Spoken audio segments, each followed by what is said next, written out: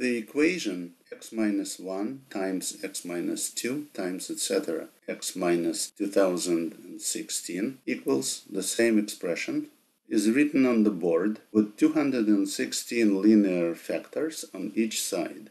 What is the least possible value of k for which it is possible to erase exactly k of these 4032 linear factors, so that at least one factor remains on each side and the resulting equation has no real solutions?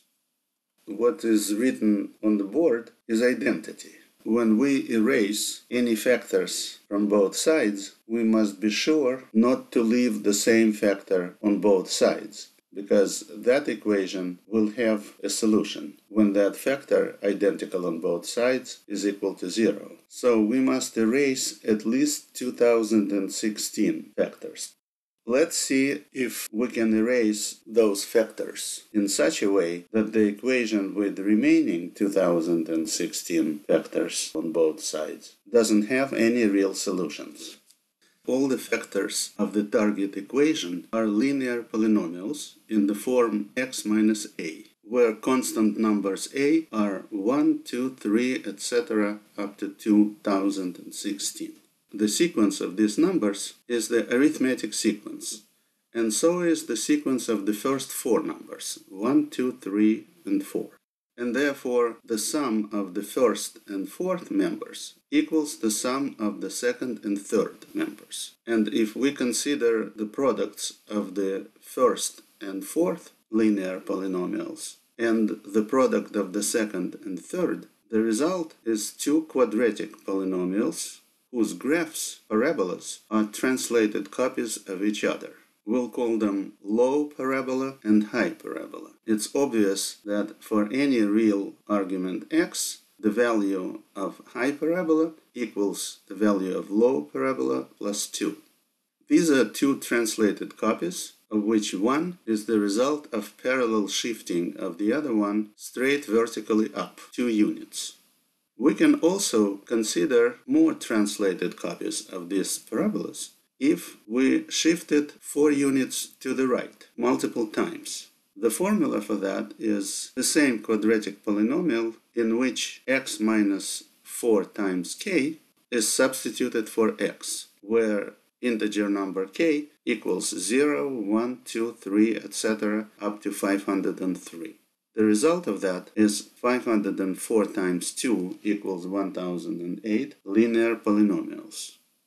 Note that after the substitution, the resulted quadratic polynomials are easily transformed to the form used in this problem. It's the product of linear polynomials in the form x minus a. It's easy to see that these constant numbers a in the polynomial x minus a cover the entire sequence of natural numbers 1, 2, 3, etc. 2016, when k varies from 0 to 503. The idea used to solve this problem is to construct the target equation in which the product of 504 functions of low parabolas are kept on the left and the product of 504 functions of high parabolas is kept on the right in this equation. Let's call the product of 504 functions of low parabolas the low polynomial, and the product of 504 functions of high parabolas the high polynomial. The hypothesis is that this equation has no real numbers that satisfy this equation, because for every real number x, the value of high polynomial is greater than the value of the low polynomial for the same argument x. This diagram shows two curves. The red curve is the graph of the product of functions of two adjacent high parabolas, the high polynomial, and the blue curve is the graph of the product of functions of two adjacent low parabolas, the low polynomial.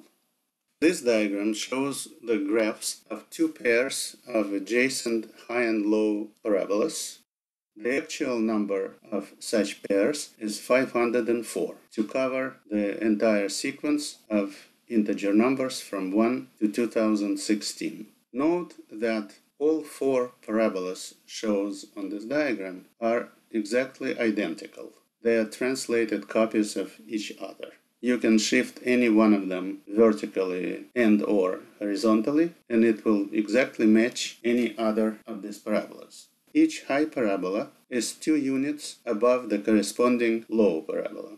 Note that the high parabolas have zeros at points 2, 3, 6, and 7, and the low parabolas have zeros at points 1, 4, 5, and 8. Our hypothesis is that two target functions, the products of functions of all high parabolas and the product of functions of all low parabolas, the high and low polynomials, do not intersect. For each real number x on the x-axis, the value of high polynomial is greater than the value of the low polynomial. One small detail is left. We need to prove it. Let's examine all areas of the domain of high and low functions and the resulting high and low polynomials.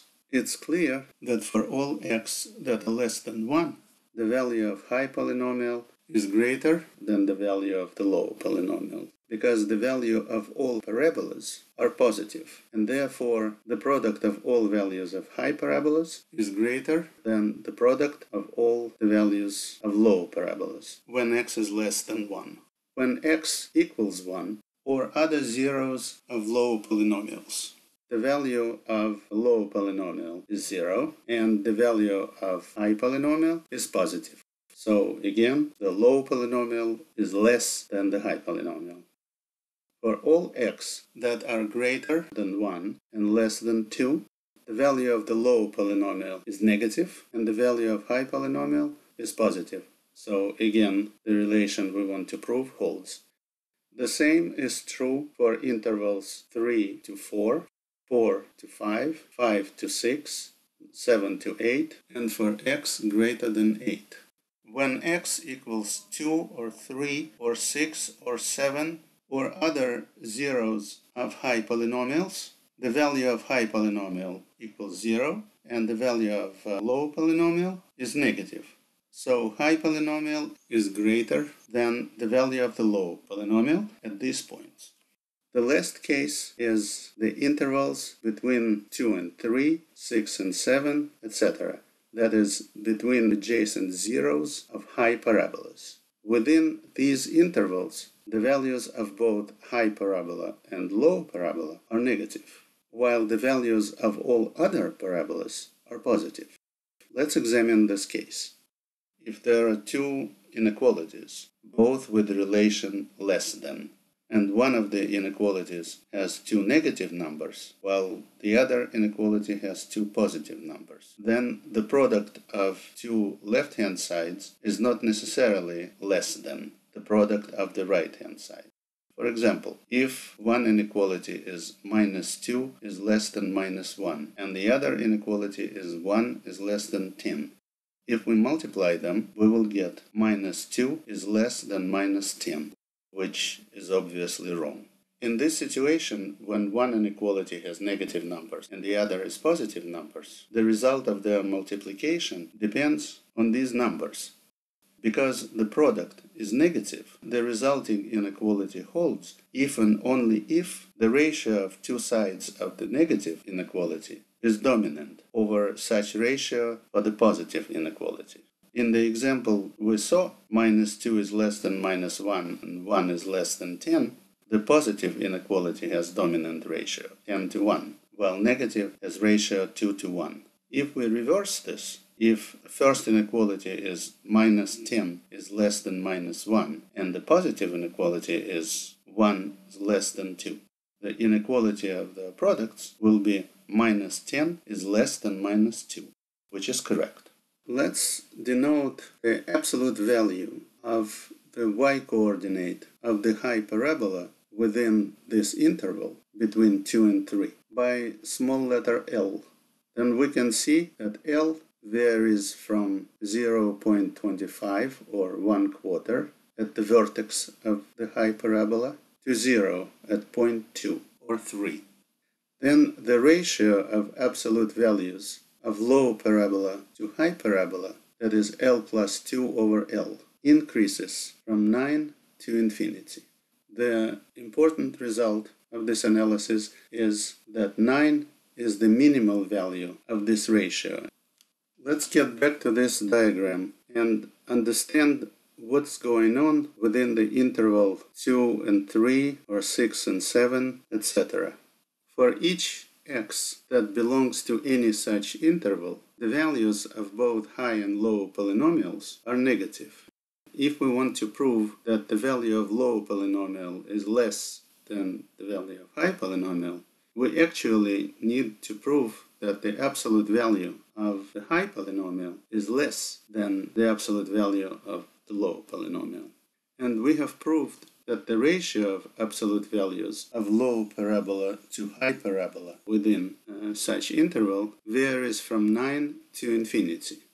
If we prove that the product of all such ratios in all other 503 parabolas at this point is less than 9, that will prove that the value of low polynomial is less than the value of high polynomial at the same point x. It's obvious that the ratio of values of a high parabola over a low parabola decreases sharply when the distance between argument x and the x-coordinate of the vertex of both parabolas is increased. So, to evaluate the largest possible product of such ratios of all the parabolas that are located to the right of the current parabola, we must evaluate it at the right end of our interval, such as x equals 3. And to evaluate it for all the parabolas that are located to the left, we need to evaluate it at the left end of our interval, such as x equals 2. And due to symmetry, these values are the same, whether we evaluate it at the left or the right end of the current interval. So the ratio of the negative component is 9, and we will prove that this ratio is dominant over the product of the ratios of all the positive components.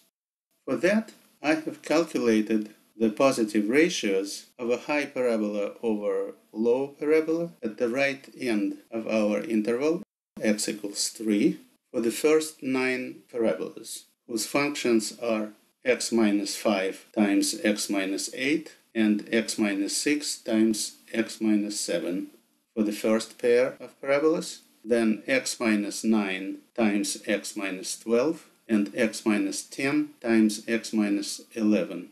And I continued these calculations for the first 9 parabolas and came up with the product of these ratios 1.303.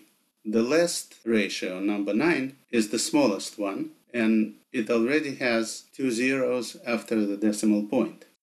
To evaluate the largest possible product of all 503 ratios of high over low parabolas with positive values, I raised the smallest ratio, number 9, 1.00159, to the power of 242, which is 252 minus 10. This power equals 1.4688.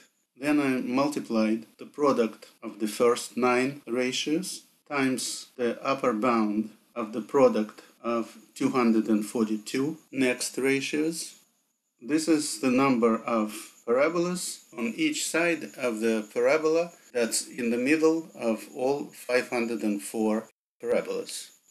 The result of this multiplication is 1.9139.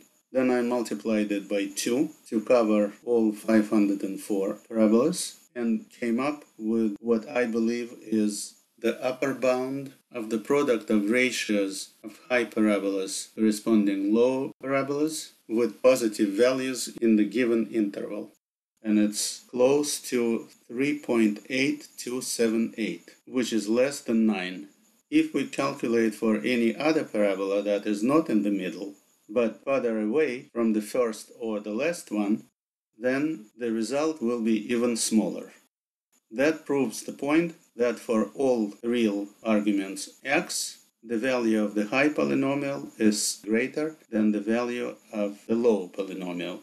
which means that their graphs don't intersect. And so if the low polynomial is on one side of the equation and the high polynomial is on the other side of the equation, then this equation does not have real solutions. So the answer to this problem is that it's possible to construct such equation after erasing 2016 factors of the initial identity. We're done.